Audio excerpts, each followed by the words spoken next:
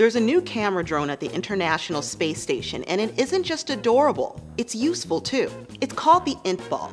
At 15 centimeters in diameter, it was created in part to take over photography responsibilities from astronauts. Right now, 10% of their time is spent taking pictures and recording video of their work and equipment. The Japan Aerospace Exploration Agency, or JAXA, just released pictures of video taken by the Int-Ball for the first time. It was delivered to the space station using a SpaceX Falcon 9 rocket in early June. This is JAXA's first outer space drone that can record video.